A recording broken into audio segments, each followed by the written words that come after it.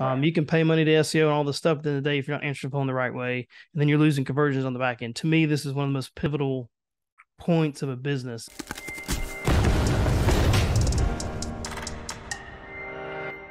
Hello and welcome to the Preferred Contractors podcast, where we give you actionable steps to grow your contracting business so you can grow it to the level in which you want it and how you want to build that business. I'm your host, Jordan Harrison, and in today's episode, we're going to get into what is probably the most crucial pivotal point from getting a customer from the buyer's end into the first human touch point inside your business, that first actual connection with a human being that has to be crucial in order to get that conversion, or even just the start of getting that booked appointment in the conversion and creating that best customer experience possible. So today we have an expert on that, a specialist, an amazing lady that I've actually worked with personally, seen the work that she does and her team does over at Dedicated Office. Adi Campuzano, said it right? You did. Thank you, Pretty Jordan.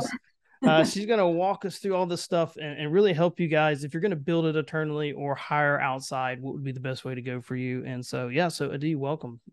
Thank you. I appreciate you having me. I'm excited to be here. Yeah, so I have to, I want to point out and talk first, like, obviously I've had experience working with her when I had my marketing company. I firsthand listened to the calls that her team has done.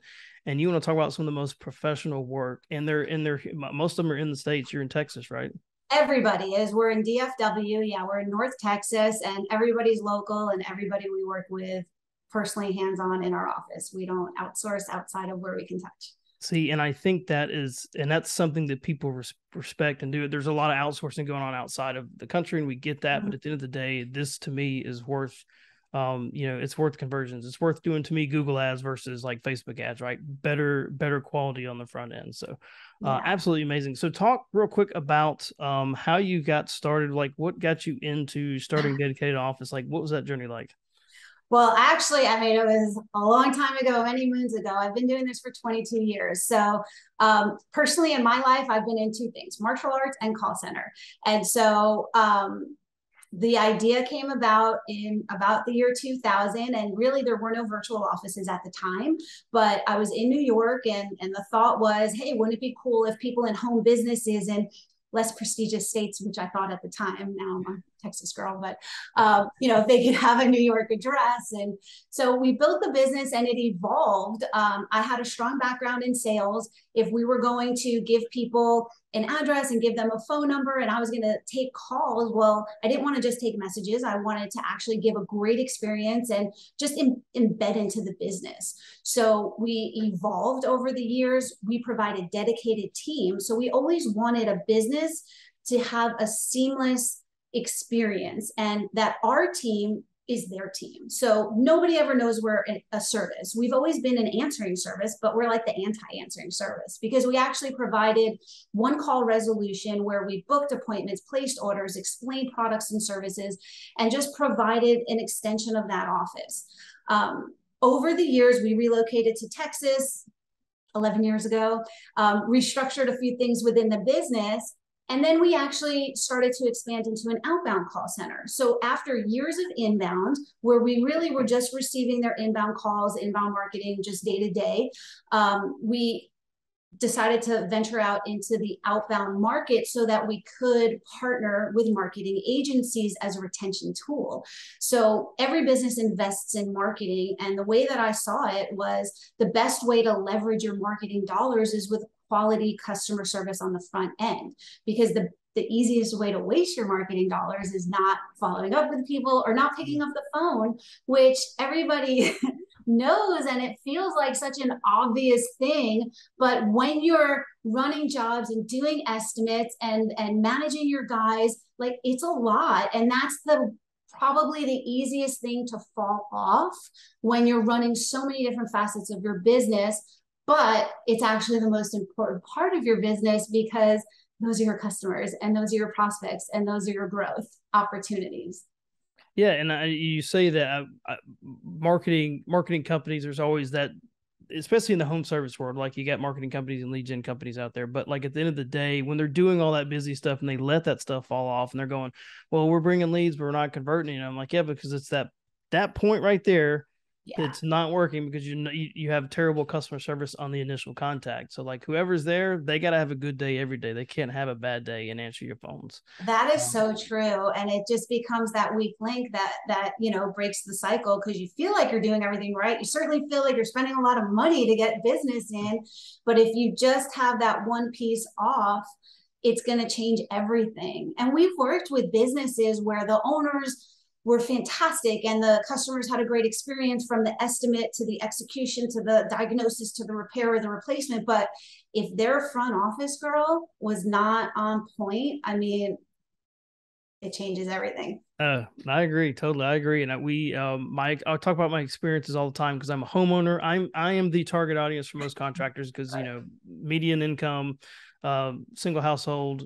I have I need painting done. I need new flooring. I got plumbing issues. But anyways, we called for like a garage door to get fixed the other day, and I tell this story probably every podcast. But the most important thing was the initial call. Somebody answered the phone, and they were super nice and polite, and they got somebody booked, and that person had a job open up. Next thing you know, they were here before noon, called at 8 a.m. before noon, garage door was fixed.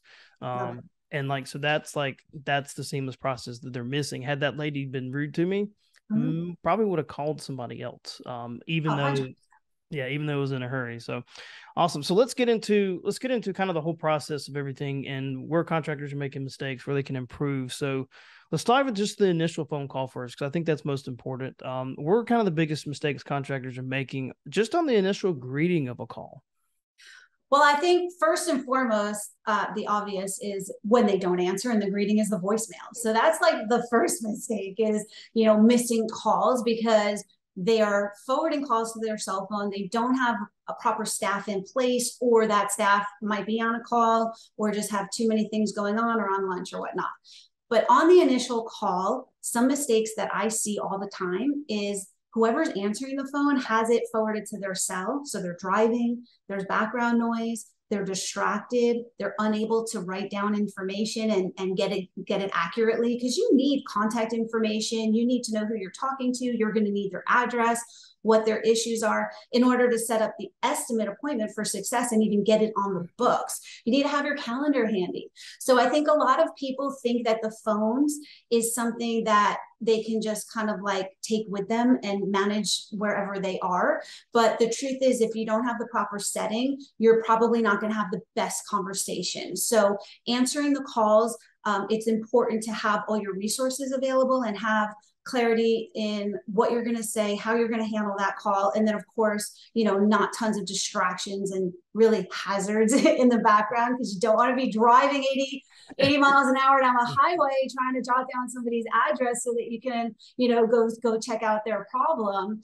And I think also when you are multitasking, sometimes people just answer hello, or they don't really even say their company name. And it just, doesn't set the best tone for professionalism when a customer is looking for somebody to come into their home, because your home is most people's your number one most expensive asset. It's your biggest investment. And it's really important that when you do hire someone to do work in your home, that they're going to be trustworthy and reputable, and that they're going to treat you well, and you're not going to feel like you made a bad investment, because that's frustrating for any homeowner. You want to make sure that you have contractors that you can trust, that you can refer, that you can use again if you need to, and that, it's money well spent.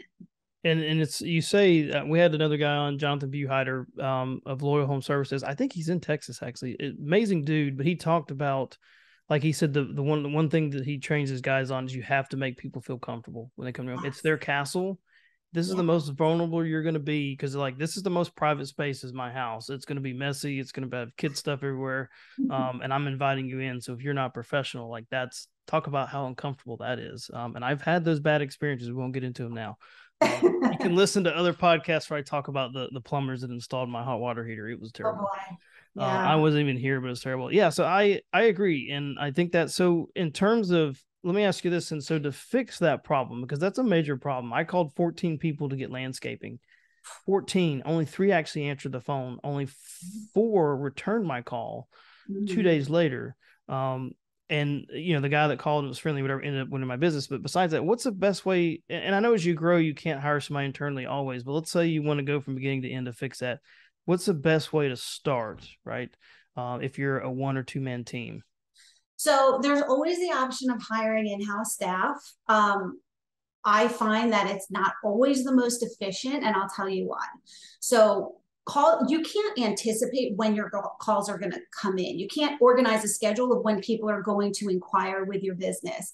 And so you have to have available coverage. So if you're hiring somebody, 1 or 2 people to work in your office, you're going to need other things for them to do because the phones aren't enough to justify a full-time salary. And the hours that they work are probably not going to cover all of the hours that you might have business coming in. Having an office person is great, but depending on if you market, the volume of the inquiries coming in, the leads that need to be followed up, if you are investing in direct response marketing or you get website inquiries or Google inquiries, you want to make sure that nothing falls through the cracks, because the almost even worse than missing them yourselves is investing in somebody and then still having them missed. So my preference and recommendation, and of course I have a professional bias, is outsourcing to a company that can provide you with a solution that will cover all of the potential hours that somebody might call you. For example, we're open from 7 a.m. to 8 p.m. to make sure that we cover a nice long day, so that if somebody wants to reach out before work, on their lunch, after work, or just throughout the day, there's always going to be somebody available. 1 or 2 people, great. But on our side, what we do is we assign a dedicated team of 6 or 7 people. So that way, lunch breaks, sick days, shift changes, other calls in, we always have someone available and trained to answer the call or promptly call a lead. So having a team environment within a shared resource is really helpful, because you're going to have better coverage. You're going to have more resources available, so you'll never miss anything. And then it's also a lot less expensive than having full-time employees. For us, the way it's less expensive is you have that coverage. So you have people there during all the hours that you might have to pay someone hourly, but you're only accruing a billable time when we're working for you. So in the shared environment, you kind of get the best of both. Well, and I think you pointed 2 things. One, sick days, right? What if your person is sick? Like or then quits. or quits. It's like, I ain't doing this anymore, because that happens. But that's one. But then the second part that made me think was, you said it. Now, what was it? Oh, training. You didn't say training, but like actually having to train that person. Now you have to take time to train them and take time out of your own busy day. Whereas like for you guys, y'all know, y'all have worked with home services long enough that you've got a great idea on how to get up to speed with your calls and stuff. So whereas training would take a fraction of the time, and then it's cross train across everybody else, right? And then so next thing you know, like to me, that's a no brainer for me. If I'm a business owner and I really want to actually scale and convert, if I'm spending dollars on marketing. So I think that's great. So as far as framework, let's say you can't afford, or you're not going to outsource, whatever, you're going in-house. What's a great framework to train somebody on, like a customer service rep, when they get, so like that initial call, like what should they think about? Greeting, Sure. how to direct them in what direction, what kind of questions to ask? How do you develop a framework when you train your own CSRs? So we have really streamlined processes. We have templates and software to support them, and we guide the conversational flow. What I would consult a business owner to do if they were hiring and training someone in-house is, first off, you have to hire the right person. You can't just get anybody with a pulse that's willing to show up, because personality and that connection and the representation of your business is so important. I can't tell you how many people I interview and don't hire, or people that we bring into training and we let go within the first couple of weeks because they don't fit our culture, which means that they're not going to represent our clients the way that they deserve. So our goal in our company is to hire people that you'd want to steal for yourself. Like if you don't want them full time, then they're not good enough for us. And then we just respectfully request that you don't.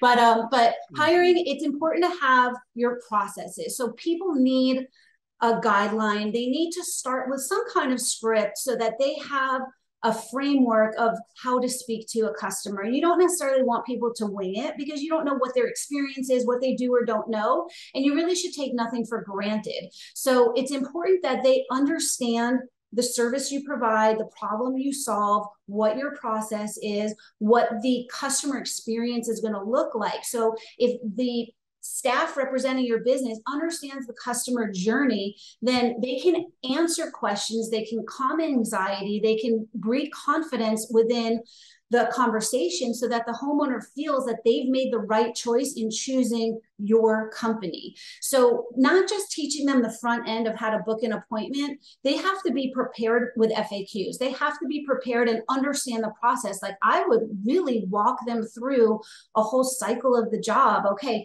somebody calls in, we booked them for an estimate. When we go to the estimate, this is what we do. We diagnose their system. We see if the filters, if it's HVAC, have been changed.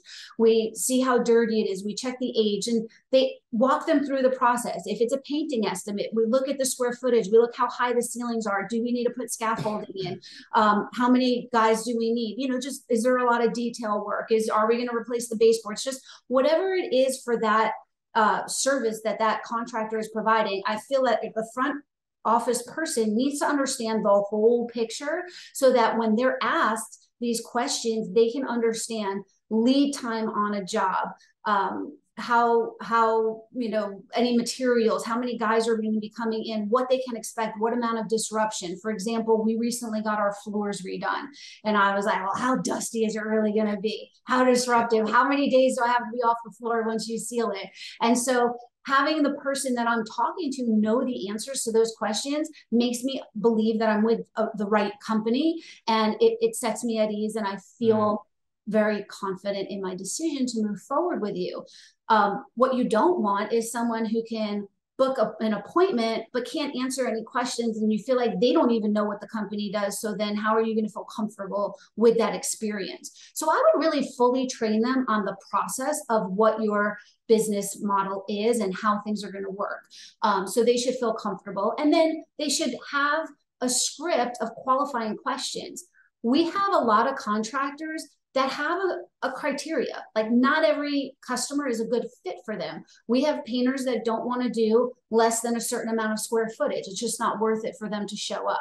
So we have to qualify people and find out how many rooms they're looking to have painted. Or there are certain contractors that won't do a job under a certain price point. So we have to just be mindful of that so that we're not wasting their time sending them to estimates for jobs that they don't even want.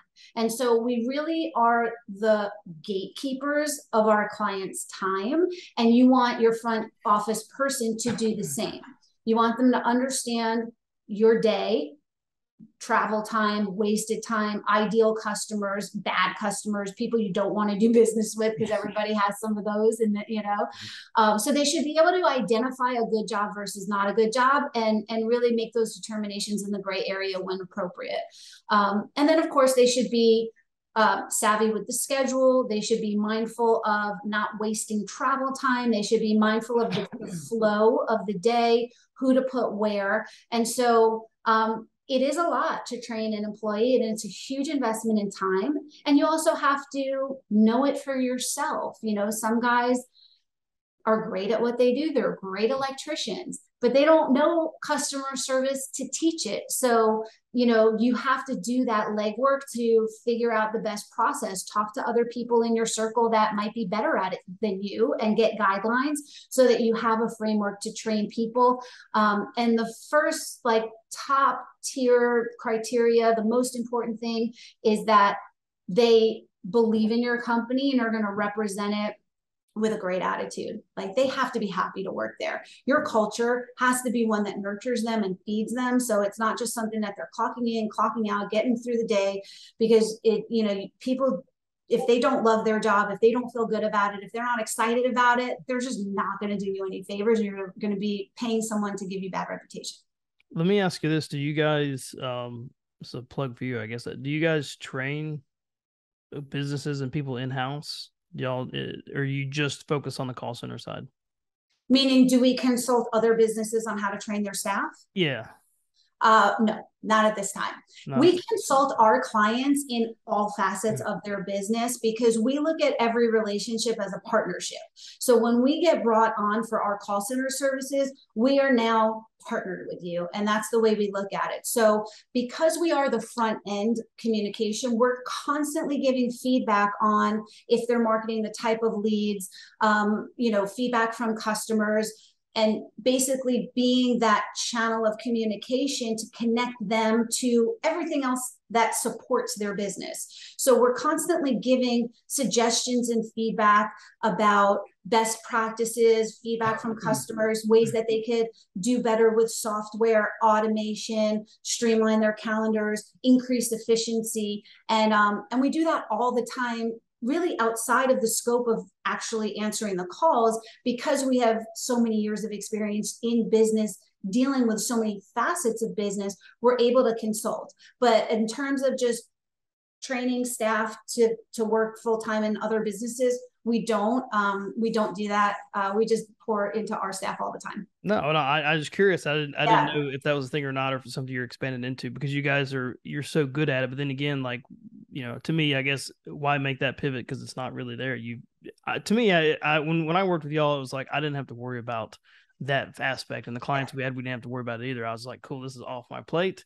Yep. And you guys communicate so well back about things that are going on, and didn't have to worry about it. So, before we get into, let me ask this one question before we get into CRMs and scheduling and stuff, because I think that's important. You're talking about automations, and we'll go in that in a second.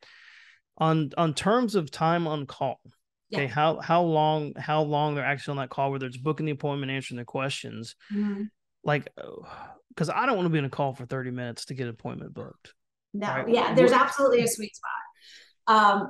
For us, we're very sensitive about time. We bill for time, so we're very sensitive about time. But also, I do believe that if you're training your in-house staff, they have to be conscientious of the time, just for efficiency in the workday. Because if you're talking about the weather and just wasting time in an inefficient conversation, you're now not available for the next call. So you're not doing your job. You have to be organized, and people generally want the business to take control of the conversation. People don't necessarily know what your process is, what to ask for, and what to say. So a lot of times they'll ask for price, or they'll just state their problem. My AC is not cooling in my house, or my toilet's leaking, or whatever their problem is. And at that point, the person who's representing the business needs to take control. So they need to jump into a well-defined conversational flow, so that you take the conversational burden off of the homeowner, and you're now driving the ship. So you are controlling the length of the call, the content of the call, and you're basically holding their hand and taking them through the process.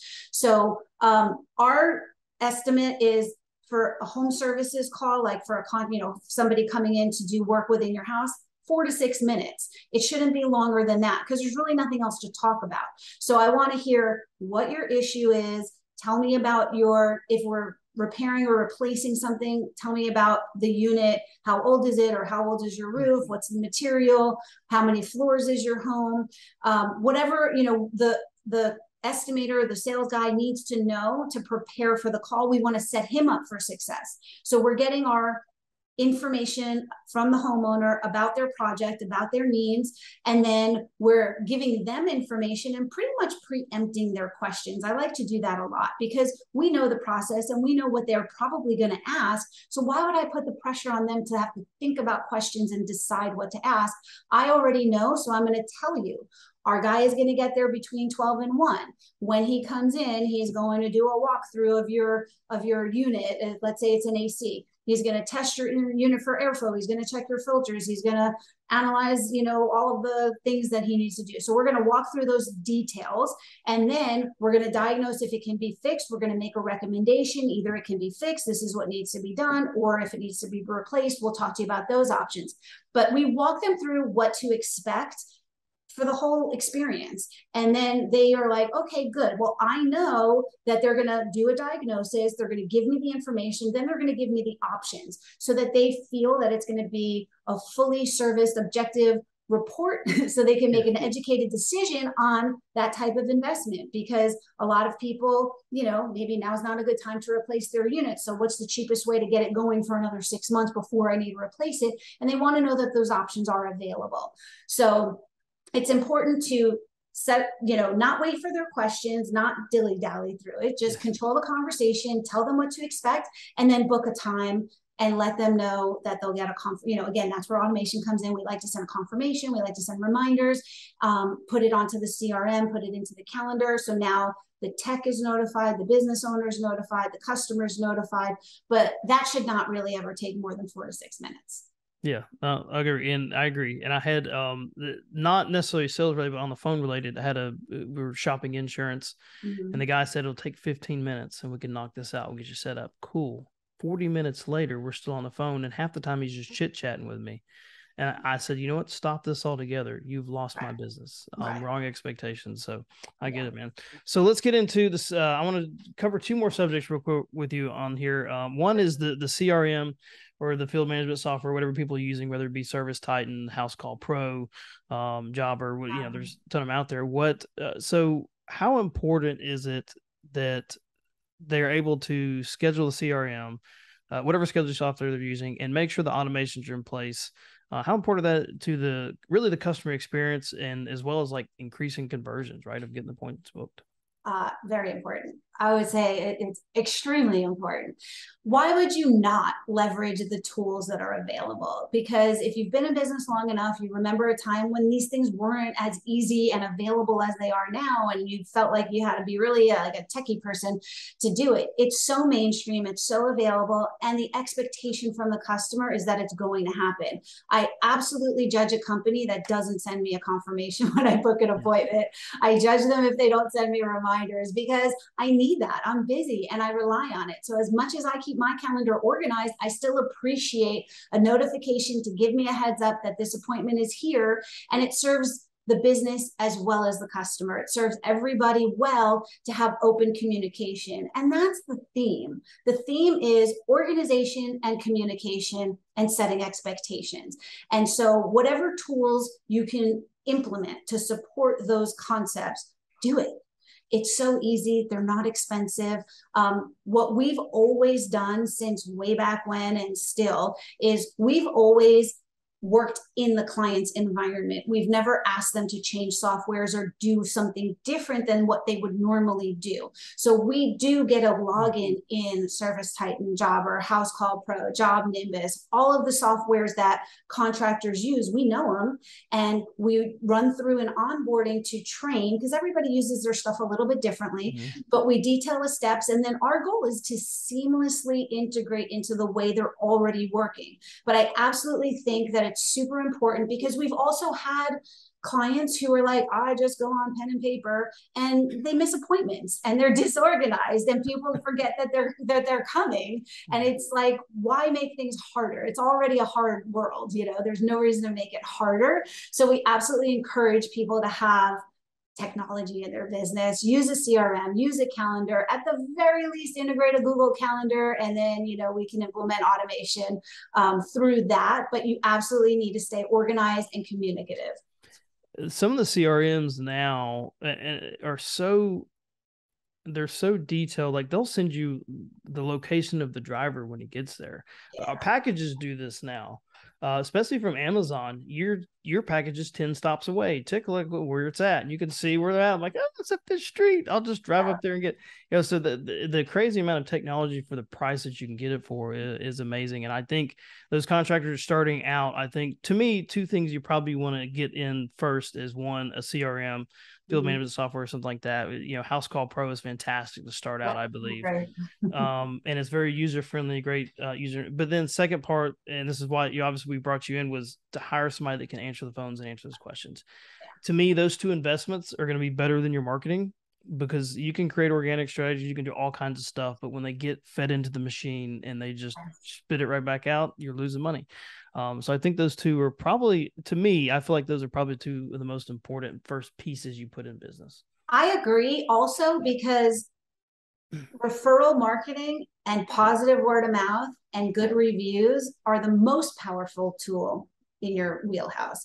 So if you can support experiences that are going to generate referrals and good word of mouth and reviews, you've done yourself such a service, and it didn't cost you anything. Like, these things have to happen, but having the right person on the phone, having enough coverage, having a great experience as your standard is going to help you organically for no extra money, grow your business. And referrals are always an easier sell. They're always a better experience. And then there is, so much word of mouth, and there's so much goodwill coming your way that it just doesn't make sense not to do it. Yep, I agree. So 2 more questions I got for you. So one, talk about the hiring process for a moment, because you were talking about it earlier. I want to talk about if somebody's hiring internally, okay? Because it's what kind of qualifications are they looking for? Like, what kind of personality? What things are they? What kind of questions are going to ask to try to get the right person in? I know you can't always get it in first try, but what are they looking for? Yeah. So our interviews are very conversational. I want to see if I like you. So if you're working with somebody in your business, you have to like them. If they, have a quirky personality, or they just are not your flavor, then you're not going to enjoy going to work and communicating with them. You're not going to enjoy training with them. So first and foremost, you have to have a personality that you are comfortable with. And so having a conversation is going to just shed some light on who they are and if you can work with them. So that's I think really important. We do hire a lot on personality, and then of course we hire on experience and making sure that the person has the right skill set. We look for a basic foundation in customer service etiquette. Like, I need you to come knowing the basics of how to speak to people, how to get accurate information, how to control a conversation, be confident and outgoing enough. I don't want to have to take somebody who's an absolute mousy introvert who doesn't like talking to people. This is not the right work for you. Data entry might be more your style. So you want to make sure that they have the right personality, that you like them, that if they had similar experience, that's going to be helpful, because then they can seamlessly integrate and you don't have to build their skills from the ground up. So if they've done appointment setting before, if they've done reception for similar businesses before, I do look at how long somebody stays at a company. If somebody's bouncing around every 3 months, then there's something going on there. That's not a great experience, to want to bring into your business if you're looking for someone long term. I ask them about their previous employment and I see how they speak about it. If you have somebody whose management was bad in the other company, they were so disorganized, they were awful, and they were, and I just did everything I could to make them succeed, but they were just so messed up, it was not my fault. I don't want to go anywhere near that person. I don't want to hear you bad talk your previous employers. I don't want to hear you talk about everybody else being terrible and you're the only one who knows what they're doing. So they have to have, a good ethic to them, and they, you want to judge all of those things. So you also want to make sure that they have the availability for the hours that you need, that they're going to be reliable. You want to gauge their work ethic as much as possible. So there's always going to be hints. People typically tell you who they are. You just have to listen. So you definitely want to be aware of any red flags in that conversation. And the other thing is we don't hire on the spot. We do at least 2 interviews. We start with a Zoom interview where we kind of gauge their personality. I want to know how you speak. I want to put you on the spot and see how comfortable you are. I ask some difficult, quirky questions. I make jokes and see if they laugh, because if they don't have a sense of humor, I'm not interested. So they don't laugh at my jokes, you don't work here. Right, exactly. If you don't think I'm funny, you're out. So that, and then the next step is we send them for an in-person interview in the office, because then my team gets to see them interact and watch and kind of understand what we do. And then we have telltale signs to know if they're deer in headlights and they're totally overwhelmed with our pace, not a good fit. If they're engaged and they're asking questions and they're trying to wrap their head around it and they're already understanding well, how am I going to do this job? Then we love that, because now they already have let me get in their coach mindset. And so that's what we look for, is an enthusiasm that will set them up for success. And it's you just have to point them in the right direction, but they already have that drive to do well. Yeah, I agree. That's awesome. So we've got, with automations, AI bots, Messenger, all these things that are coming in, which I still think people don't like the AI stuff. Agree. It's going to have to, like, I would rather call and talk to a person. But there are people that do, right? There are people who are going to, I'd rather just send a messenger. I don't want to talk to somebody on the phone. Mm-hmm. So where do you see the future of virtual offices going in the next maybe 2 to 3 years? Because I think I'm looking on the social media landscape in general, like that has changed drastically in the last 10 years. iPhone came out in 2008, 2006, I don't know, and just see where we've gone from there. So where do you think the landscape's going for virtual offices? So I think that people will never be phased out. I have been in this game long enough to remember when everybody told me that answering services would be obsolete because this amazing phone tree automation where you can press 1 for sales and 2 for customer service, we're going to take over the industry because it's so great and amazing. Well, we all know how that worked out. Mm-hmm. Everybody hates it. They ricochet back to people. Answer my phone live. I want to talk to you right away. I don't want to press 1 for English. And so, where everybody said we would be replaced, it all came back. I think it's the same with automation, with AI. Automation has a place, and I'm a huge fan of automation. Like, I love it. But it's not enough to replace. We use softwares that have bots. We disable the bots, but we use the other features. Bots are never going to replace people, even if they even as good as they might get them. And I think we're more than 5 or 10 years out from them being enough to conversationally interact with people. Whatever solutions they come up with on the tech side, there's always going to be a backlash, and there's always going to be another realm where people are necessary. I think that nobody wants to live in the metaverse. Nobody wants to live in this disconnected world where they're only interacting with technology. We as humans like other humans for the most part.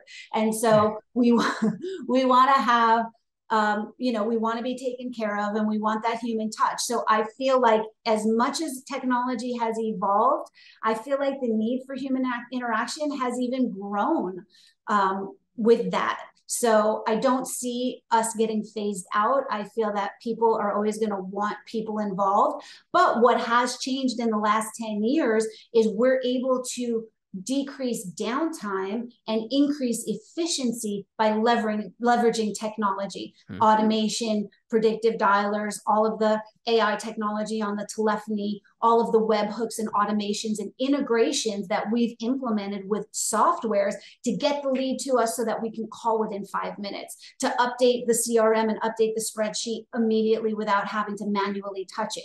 So what I've found is that automation, integrations, AI have helped us reduce downtime and have increased efficiency, because now we can spend more time having great, meaningful conversations that build relationships between the business and their customers. Relationships. That's where it comes to. And we talked about that before the show. It's like we've connected over 2 years ago, and just, on Facebook, just keep track of what we're doing, and finally reconnecting again today. But it's for the relationship built 2 years ago, right? And I still have people that I talk to from, even my teaching days. I have students I taught 15 years ago that have families and kids in their 30s, and that goes, oh, it makes me feel old. Like, oh my God, losing my hair. And I think that the relationship part is so undervalued, and that's like, my wife she will do slow on her job as a teacher, as an educator, to build the relationships with teachers first. She will do that first. And that's why she has so many people that love her, and she does great, is that part. So no, I agree. Adi, this has been amazing content for these people, for these contractors to understand. I don't think there's a lot of them starting out, and even have a business run, they don't understand the value of what you guys do. And just having a CSR in place that's going to really help provide value and have that first human experience, right, to be amazing. So I appreciate you coming on. Tell us, if we want to work with you, if there's a contractor out there that needs to work with you, how do they get in touch with you guys? Well, thank you. And thank you so much for having me. It's been an absolute pleasure. I feel like we could talk for another hour, but I respect the time. Our website is dedicatedoffice.com. On our website, right up on top, you can click Talk to Us and book a call directly with me. where I'd be happy to dive into your business, what's going on, where you feel like you could use support, and see if we have a good fit to work together. Imagine a life where you never have to hire, train, have someone quit on you with no notice and scramble to take care of your phones and leads. Once we connect, we always have it covered. We always have a dedicated team and staff. So easiest way is our website, dedicatedoffice.com. If you find me on Facebook, we have a business page too, Dedicated Office Solutions, or you can just find me personally, Adi Campuzano. Happy to chat with you. And I appreciate this opportunity. Awesome. Yeah. And if anybody in the community group that's on Facebook, you can connect with me. I can get you connected with them too as well. They do firsthand knowledge working with them. Absolutely amazing team. They know the CRM systems. They understand how to get into them. They know how to manipulate them and use them. And that I can attest to personally. And they've done everything from, like you've named them, the Service Titans, the House Call Pros, the Go High levels that all the marketers use. Absolutely amazing. Adi, thank you again so much. Appreciate you having me on here. Thank you. Thanks, Jordan. And thank you guys again for listening to the Preferred Contractors podcast. As always, subscribe to us on our YouTube channel. And of course, follow us on Facebook, Twitter. I think we have also TikTok, which got a lot of amazing TikToks come out. And of course, Instagram as well. Follow us on all our social channels. And of course, hop into our Preferred Contractors community group on Facebook, where we have a ton of content coming out on marketing, business development, sales, virtual office training, things like that you need to help grow your contracting business. So thank you guys again for listening. Until next time.